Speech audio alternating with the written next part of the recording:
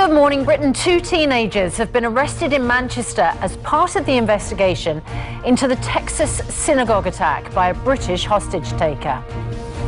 Malik Faisal Akram, originally from Blackburn, was shot dead by the FBI after taking 4 people hostage during a 10-hour standoff. Well, officers from Counter-Terror Policing Northwest detained the teenagers last night. They remain in custody for questioning. Police say they are now assisting the investigation being led by US authorities. The revolving door of accusations. The Prime Minister faces fresh ones that he attended another number 10 leaving bash in the run-up to Christmas 2020. Well, with reports of yet another leaving party, this week the Prime Minister is fighting back to ensure that he isn't forced from leaving his job. Australia says Novak Djokovic could be banned from entering the country for 3 years. Overnight, the 9-time Australian Open winner flew out of Melbourne on a flight to Dubai after finally losing his visa appeal.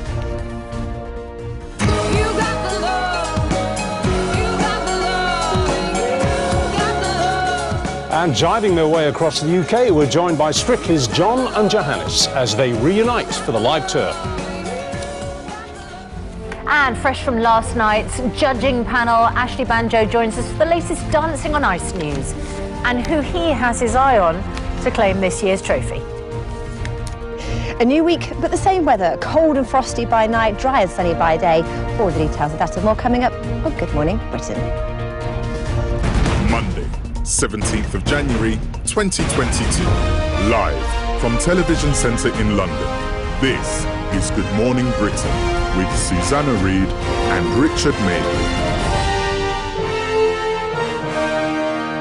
Yeah, good morning. Ice on the windscreen this morning, 4 in the morning. It's January the 17th. Does that ring any bells at all for you, historically? It's Blue Monday.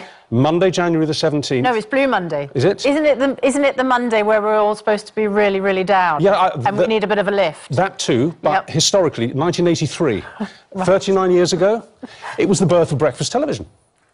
It was 39 years ago. It's the reason we're all here. It's why we're here. Madeley. Monday, January the 17th, 1983, according to the Sunday Times yesterday, I'd forgotten, obviously, Frank Boff opened the programme with the words, "Good morning, you are watching the first edition of BBC Breakfast Time," which you went on to host. I did indeed. Yeah, 39 years ago today. That's well, there's a reason to be cheerful. That's what I thought. You've lifted our spirits on Blue Monday with that. Look what happened to Frank Boff, but anyway, we won't go there.